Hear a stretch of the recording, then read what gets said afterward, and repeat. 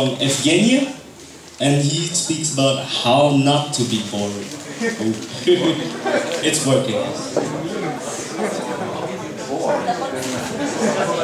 Hello everyone, my name is Evgeny, I'm from Russia, speaking from the people who are not smiling.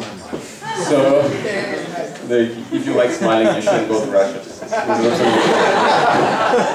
And a little bit of background why I wanted to talk about it. So, because of the project which we are running with my friends, with Adil for example, I'm listening through a lot of presentations recently and giving a lot of feedback to people. And like critical question which pops up in my head all the time, how I can help people to make a presentation interesting, not boring.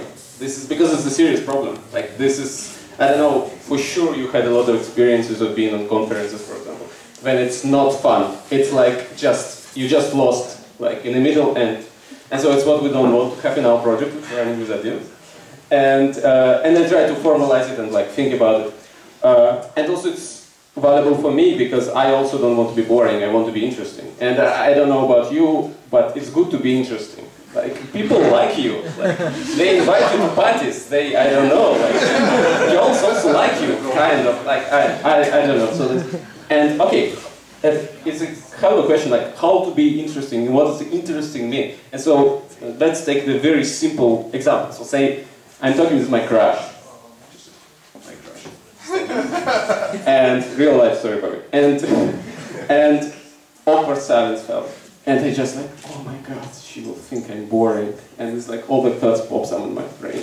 And like different facts is flowing through my head. And it's just like, oh, I need to say something interesting. What I should say. So what will be criteria? Which out of the facts which I know I need to present to her? What do you think? Like, what the property of this fact at least like? What do you think? Talk about scientific problems. Oh yeah. I done it in that before. Okay. I'll say, let's make it very simple. Like, not about something like abstract, some like a fact, I don't know what, like one simple thing, like what it will be. Okay, one thing which you can think about it, it should be something what she doesn't know, right? Otherwise, why it's interesting. So just say, okay, do you know what the Battle of Gettysburg took place in 1861? 1st of July. Okay. Real life story, by the way.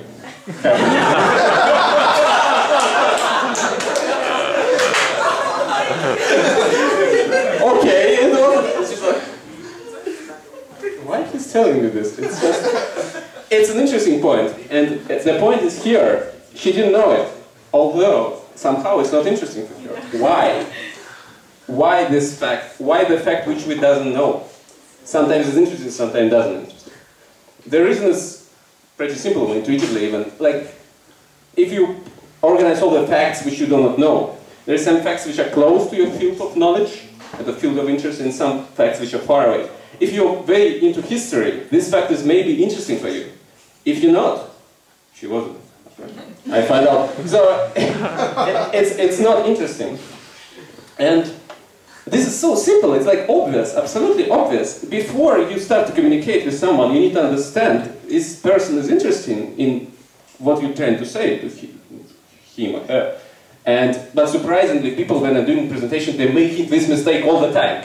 They start to talk about something which is interesting for them, because your field of knowledge and the field of knowledge of the audience, or one person, if you're talking to one person, is different. And so, I don't know, it's so obvious when you talk about it, but it happens all the time that someone comes to stage and say, you know, I'm really interested in X. X is great, we need to do more of X. X will change the world. And they go, what's X like?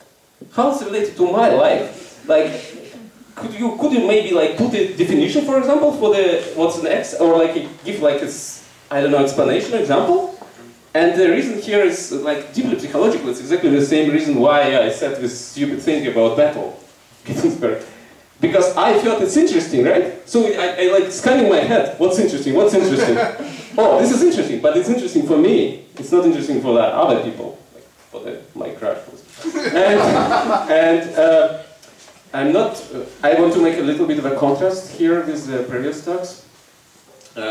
My opinion is, in life, if you want to build relationship with someone, communicate with someone, you need to bring value to this. And the value is one of the most important components. It's some information which is interesting for them, for other people. If you're super enthusiastic about something, it doesn't mean that you will build a good relationship with people. You need to think what they want, and then they will give you what you want. And you run this game like for a long time and you build good relationships. Okay, so this is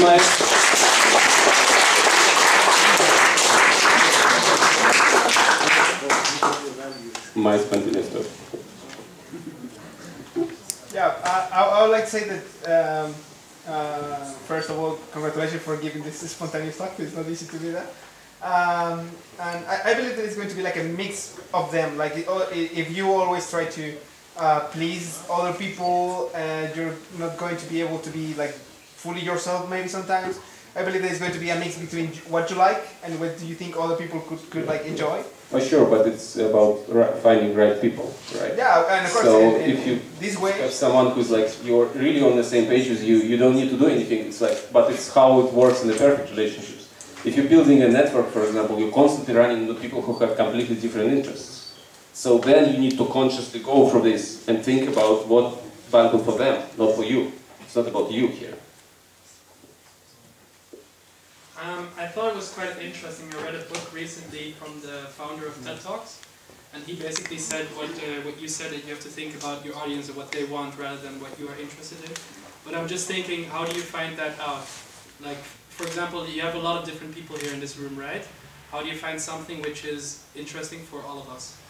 This is, for example, you're listening to the talks of other people and see for their reaction. So this is one way. Yeah, but it's a really good question. There's no clear explanation. I think you need to think it through. You need to process what can be interesting for the people, and I'm not sure how this process is taking place. Actually, it's like your social knowledge, like should work here. Yeah. I think. Have you pointed to me or to him? Sorry. You were raising your hand? To him, yeah. Okay, no. Right now, what we were just saying, I think that's a bit too passive. Because it's like, I should only say something that someone is going to be interested in, but actually, I think there is an art, you can make something interesting for this person. And now the art is how you do that. And now I will, one statement first. You're interesting for this person if you're interested in this person. Okay? So that means it begins with first of all, like, I don't know, when you say this with this girl, it's like, maybe it doesn't begin with you saying something interesting. It begins with, maybe you want to find out more about her. And you're interested in her or in this person, and you try to get out something, and then you realize that there might be some common things that you can talk about. And then you can say something more directly that is interesting. And the other thing is that if you don't know this person, you can ask involving the audience or this person by asking questions, trigger questions, that are involving them into the topic. And in that moment, you're actively activating this interest in these people, like, oh yeah, actually that's a good question. I didn't think about that. And then these people start being curious before you just start giving a statement, like an information that maybe no one wanted before. It's simplified version. It's like, it's not how I suggest to do it. Like, I'm going to give a talk about it, which is like a little bit longer, like when I will try to explain in details what I mean, but you're absolutely right. And also this is always a compromise. The communication is always a compromise between what you want and what other person wants. But just what I'm going to say is like, I'm not very much into inspirational kind of stuff. I just think you need to be very cautious and very aware about, it's like two parties always involved. What you want and what other person wants. Just find the right balance, like, that's all. When I try to find out what's interesting for other people, I do it in a very boring way. I do the boring small talk. Like some common topics you can talk about it, but like in this small talk, you easily feel like for what people are burning for. And then you can start in this interesting, like in this topic where you feel people may be interested, to explore a little more, and then sometimes it leads to interesting conversations. But it's really great if you, so what you're doing essentially, you're conscious about what you do not know what's interesting about the people, and you're using some technique to obtain this information. You're already way ahead, like, right? So because you're conscious about it, and there's going to be different ways how you can try to find out. I think for me it's not important to be interesting for other people at all. It's okay to be boring. So what? Yeah, as my friend here asked, how can you know to be interesting for all these people? Just be yourself, and they can know if you are honest or not. If you are honest, you are interesting for them. Everyone looking for the truth in his way, in the life.